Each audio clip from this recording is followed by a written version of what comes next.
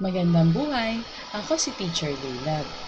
Ngayon, meron tayong tutorial tungkol sa gabay sa Google Classroom for Teachers.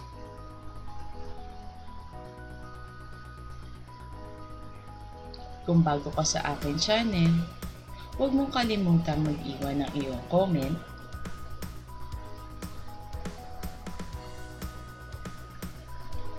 huwag mo na rin kalimutang mag-like, i-hit ang notification bell at mag-subscribe.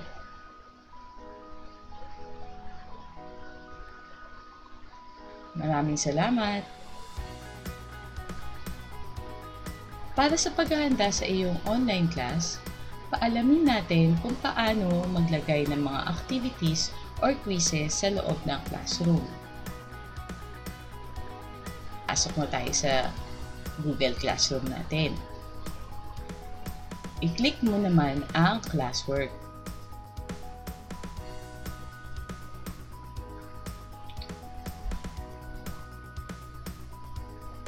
Pagka-click mo ng classwork, lalabas ang image nito. So, i-click mo ang create at piliin ang quiz assignment. Tapos yan, merong lalabas na image na ganito. Ayan, lagyan mo ng title at ng instructions.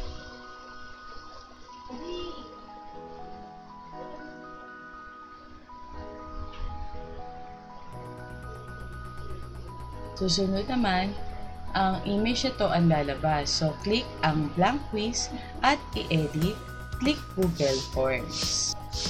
So, pagkatapos niyan, ito naman yung makikita nating image. So, lagyan natin ng mga title ng ating quiz dyan sa may upper left.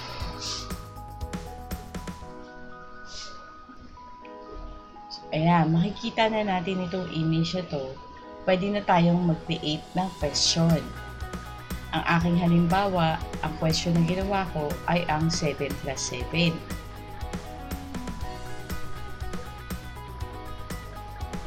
Pagkatapos nun, pwede tayong mamili kung short answer, paragraph, multiple choice, check boxes, drop down, file upload, linear scale, multiple choice grid, check box grid, or pwede ring date at time.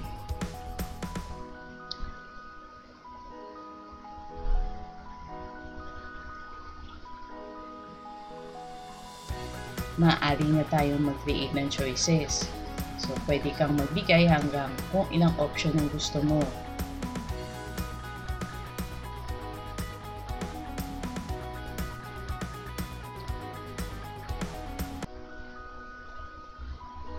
So, paano ba magdagdag ng mga option o mga pagpipilian ng ating mga estudyante? I-click ang add option para magdagdag ng mga option o choices.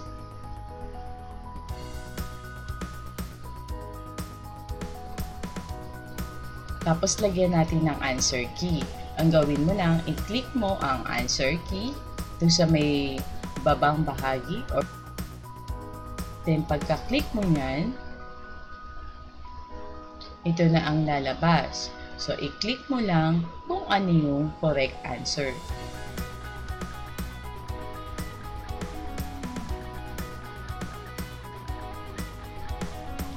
Ayan. Pagka-click mo ng correct answer,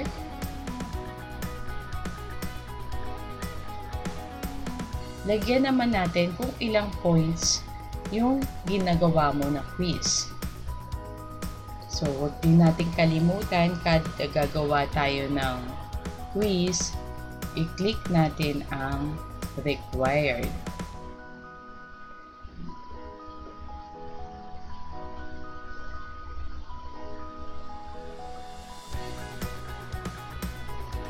After mo na gumawa lahat ng quiz, huwag mo kalimutan i-click ang done.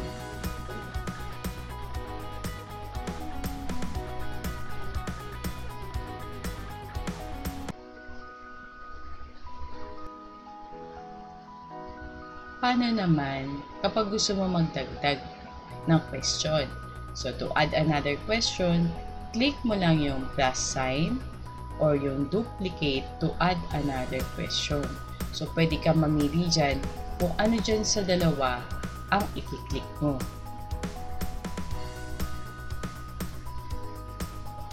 Ngayon, punta naman tayo sa ibang pagpipilian. After natin gumawa ng multiple choice, subukan naman natin gumawa ng short answer.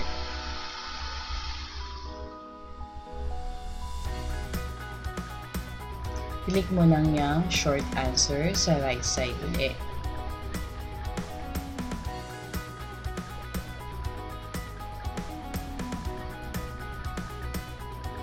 Tapos, mag-type na tayo ng question.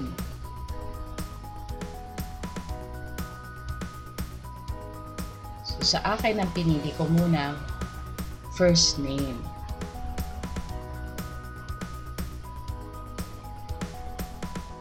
Click required.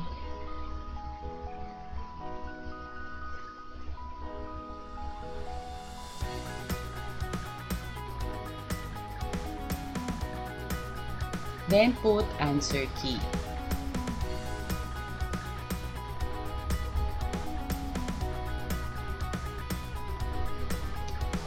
Then, huwag natin kakalimutan ulit ang click done.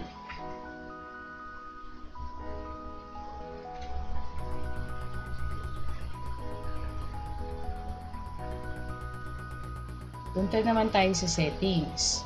So, doon sa upper right side, makikita mo ang settings. Pindutin mo lamang ito. Ayan, yung may parang flower na yan. Yan yung ating settings.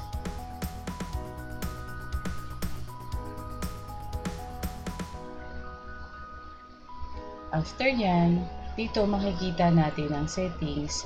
Sa general, makikita mo ang collect email address, responses receipts, unlimited to one response. Pwede mo piliin yan, or respondents can edit after submit or see summary charts and text responses. Pagka nakapili ka na, isave mo lamang ito. Sunod naman ay ang presentation. So sa presentation, makikita natin dyan ang show progress bar, shuffle question order, show link to submit another response, saka yung confirmation message. Pagkatapos mo mamili dyan, click mo ulit ang save.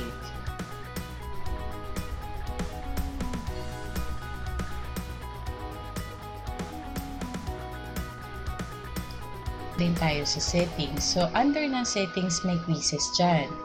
So, makikita mo yan. Pwede tayo, i-click mo yung make this a quiz. Siguraduhin mo na naka-enable yan. Sunod naman dyan, may quiz options, lock mode on Chromebooks, tapos may release grade. Pwede mong piliin dyan kung immediately after submission or later after manual reviews. Ayan, huwag mong kakalimutan ang click save. Okay, pagkatapos mo gawin lahat ng quiz, i-check mo kung meron sa taas na nakalagay na all changes saved in Drive para makasiguro tayo na nakasave na talaga siya. So, ang gagawin naman natin, i-close natin yung window na ginawa nating quiz. Tapos, balik tayo sa classwork. Then, click Edit Assignment.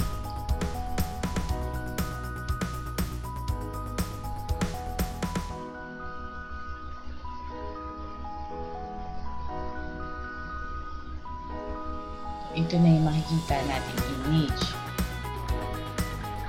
Yan, sa right side, makikita mo yung kung para kanino ba yan. So, pwede ka mamili dyan ulit. Kung ilan yung total points. Tapos, pwede ka rin maglagay ng due date. Tapos, kung anong topic. At pwede mo rin siyang lagyan ng rubrics. Huwag mo rin kakalimutan, pwede mo rin siyang i-check kung may plagiarism or yung originality niya.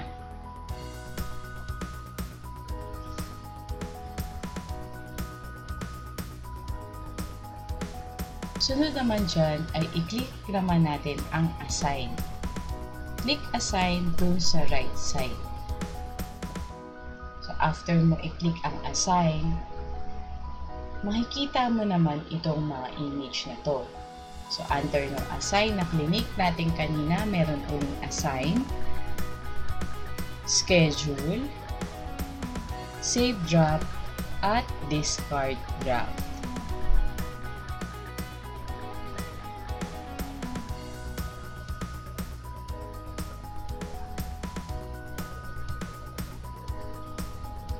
So sa assign, students will see the assignment in their streams immediately. So pwede mo naman gawin yon, yung sa assign. Sunod naman dyan, pwede mo naman i-schedule yung nagawa mong quiz o assignment. Click mo lang yung date kung kailan mo siya gustong i-assign at kung anong oras. Pagkatapos nun, pwede mo i-click ang schedule.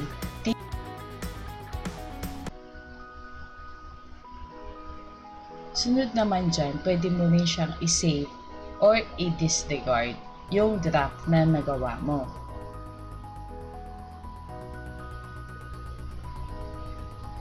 I-click mo lang yung isa dyan sa choices sa right side.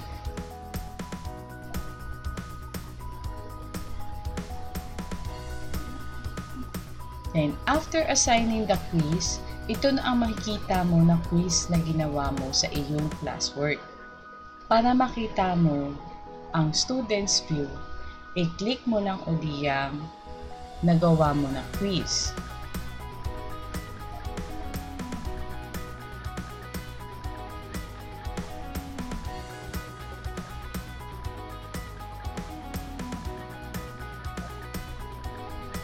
Pagkatapos niyan, ito na ang makikita ng mga estudyante.